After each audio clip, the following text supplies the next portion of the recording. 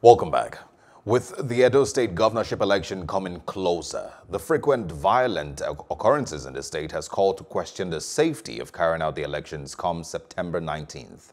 The Independent National Electoral Commission (INEC) recently went back on its threat to stop the conduct of the election, noting that a postponement will lead to a constitutional crisis. However, some days later, Governor Godwin Obaseki has accused the former national chairman of the All Progressive Congress, Adams Oshiomhole, of sponsoring attacks against him. From all indications, we can safely say that the decision of INEC is right. Maybe.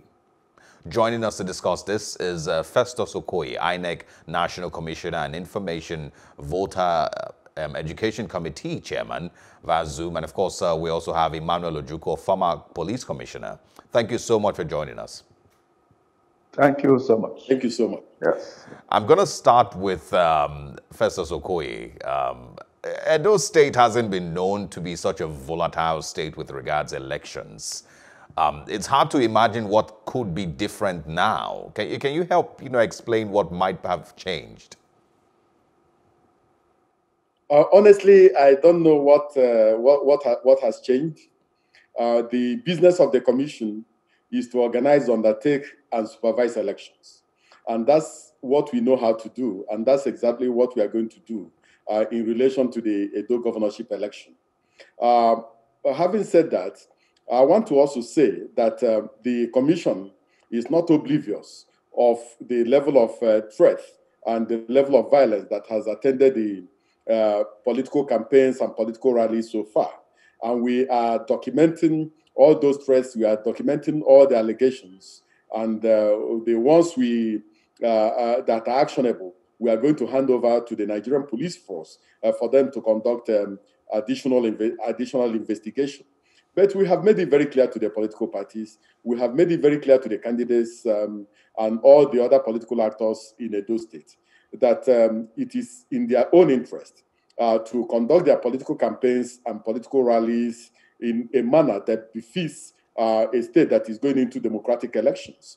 You cannot go into an election with the level of threats we have seen and with the level of violence that we are witnessing. This is because the Independent National Electoral Commission will deploy not less than 20,974 ad hoc staff to go and conduct this particular election.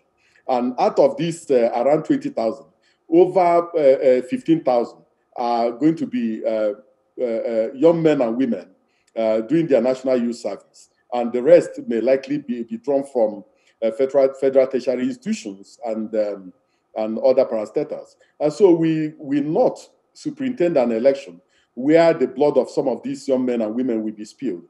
So we are appealing to the political parties to pull back from this level of threat and this level of violence that we are witnessing to enable us conduct election I want to know fair and transparent. Yeah, apologies. You spoke about threats. I want to know where these threats have been coming from. Well, as far as we are concerned, we cleared 14 political parties to contest the Edo governorship election, and most of them are conducting their political campaigns and conducting their rallies as of today. So we have our electoral institute and we have our voter education and publicity department that are compiling incidents of threat and incidents of violence that have attended the elections so far. It's not right to begin to segregate at this particular moment where these incidents are coming from or where these threats are coming from.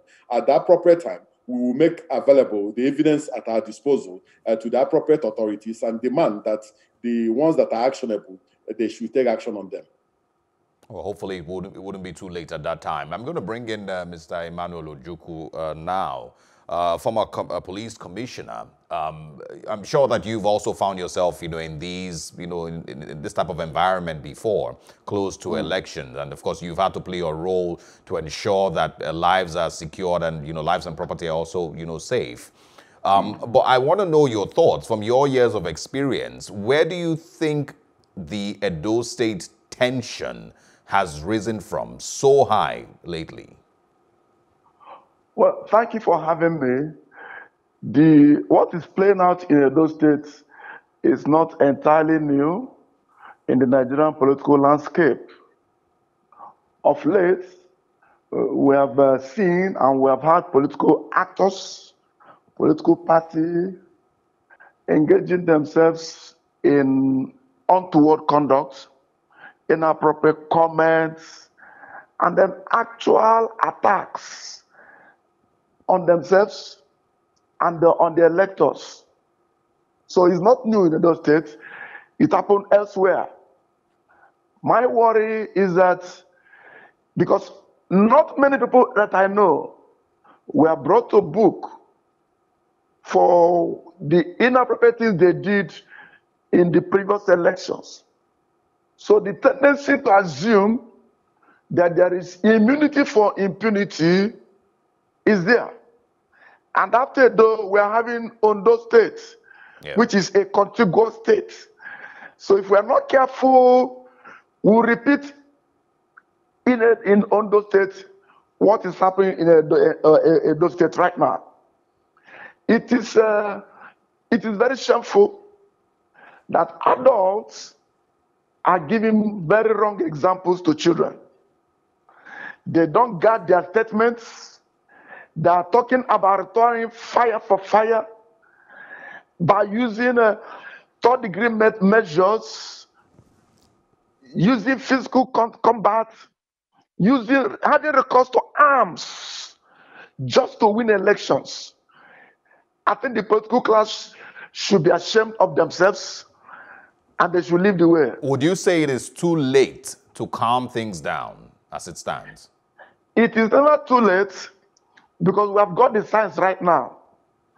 What I think we should do, Nigerians should do as a whole, is for the leaders of the political parties to call themselves to order. Let the inter-party agencies hold a judge. Talk to them to mellow the tempo of their speeches. And let us begin to call on the youths not to get themselves involved. Some of these political actors have been deceived for too long and are taking away part of the privileges of the youth and are trying to kill them, to remove them from the scene, so as to perpetuate themselves. I think the youth should be circumspect in what they're doing, and the law enforcement agencies should increase the tempo in getting people and bringing them to book. All right. Earlier, Mr. Festus Okoye talked about documenting threats and, of course, all the things that happened in the process, building up to the election. And he also said that those things, those bits of information were going to be handed over to security agencies to take action. I'm going to ask Mr. Emmanuel Ojukwu now, what punitive measures are available or even possible against candidates that stoke election that eventually leads to violence? Well, the Electoral Act is clear on so many electoral offenses and the penalties that may attend to them. It lies with INEC as the umpire of elections to work in concert with the security agencies to document these and get the perpetrators to account for their misconduct. As it were, there are 14 parties that are contesting the post. But the major gladiators have been APC and PDP. We have had not just threats, we have seen the parties themselves exchanging verbal war. I've had a governor in Kano State and the governor of Rivers speaking against themselves and charging the people of Edo State, making Edo State a theater of war. That in itself is hate speech. But these two gentlemen, they have immunity. Let us wait that if the calm comes to become, they must be held to account for inciting disturbance. All right, back to Festus Okoye now. INEC over the years has been asking for prosecutorial powers. Is it time that we add it to the electoral law? what the commission has been asking for is the setting up of an electoral offences commission and tribunal to be charged exclusively with the responsibility of making arrests, carrying out investigation, and carrying out prosecution, as well as also documenting issues that have a bearing on the electoral process. As of today, the commission has prosecutorial powers, but we do not have the power to arrest because we don't have a police force. We don't have the power and wherewithal to investigate because we don't have the power to investigate criminal and electoral offenses. We only have the powers to prosecute. And we are saying that if you add the powers of prosecuting electoral offenders to our powers given to us under the Constitution to organize, undertake, and supervise elections, that we don't have the capacity, we don't have the financial muscle, and also we don't have the expertise to carry out this particular responsibility. So we have advocated, we've gone to the National Assembly, we have pleaded with them to make sure that we have an electoral offences commission stroke tribunal to take care of this gamut of issues, and that is the only way we can break the cycle of impunity that attends our elections.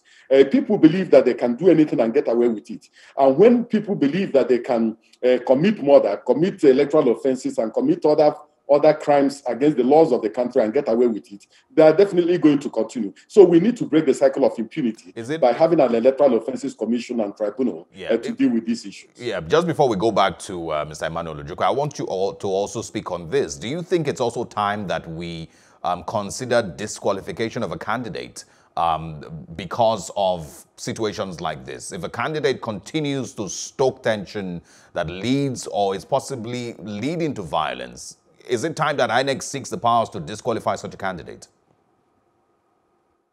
The challenge here will be the exercise of a discretionary power. And when you have to make that type of determination, it is a huge determination that you have to make. And I think that such a determination should be left to the judiciary so that before that type of determination can be made, all the evidence available has to be put on the table. But to give such a power to the Independent National Electoral Commission, it may lead to arbitrariness and it may lead to abuse of discretionary powers. But if you look at Section 94, subsection 1 of the Electoral Act, it gives the Commissioner of Police of each state of the Federation and that of the Federal Capital Territory the power and the responsibility to provide security for political rallies and political campaigns. So to that particular extent, the security agencies are available at these political rallies and these political campaigns. And then and anybody who uses intemperate language or anybody that uses language that is meant to incite violence at political rallies and political campaigns has committed a criminal offense. And the punishments are set out in sections 94 to 96 of the Electoral Act. So I think that the Commission, in conjunction under the auspices of the Interagency Consultative Committee on Election Security, we impress it on the various commissioners of police to carry out their constitutional and statutory responsibilities of bringing to book those who break the law, because people cannot break the law and then just get away with it just because they're highly placed. Back to Mr. Emmanuel Ojukwu now. Over the years, you have seen the negative effects of do-or-die politics in Nigeria. You've also seen the negative effects of young Nigerians being deceived into thuggery and ballot box snatching and whatnot. How do you think we can, change or stop the idea of do-or-die politics? And what would be your recommendations to the young people in Edo State, the youth in Edo State today? Yes, do or die. Some people do, some people die. The politicians do, the people, the electorate, they die. The people they use die. And because the people they use die, and because they are voiceless, because they are poor, they die unsung. They never get justice. They've been abused, used, and discarded. It is those who activate electoral violence that should be held to account. But the governments over the years have never summoned sufficient political will and sagacity to try members of their own who got involved in stoking violence before election, during election, and after election. None of them has ever been charged for electoral offenses. The idea of bringing electoral offenses commission, I think it's a waste of money, it's a waste of time. We have enough laws, we have enough capacity within the law enforcement and prosecution to prosecute them. Yeah. But the political will has been lacking. Because if the man who is doing the violence is a member of the ruling class, the government covers him. That is the truth. So they do the violence and Nigerians die and nobody says anything. It is a shame. All right. Festus Okoye, INEC National Commissioner and, of course, the Information and Voter Education Committee Chairman. Thank you so much for your time this evening. And also, Mr. Emmanuel Ojukwu, former Police Commissioner. Thank you also for sharing with us. Thank you for having me. We wish you well. Thank you for staying with us. We'll take a short break now. When we return, I'll be giving my take.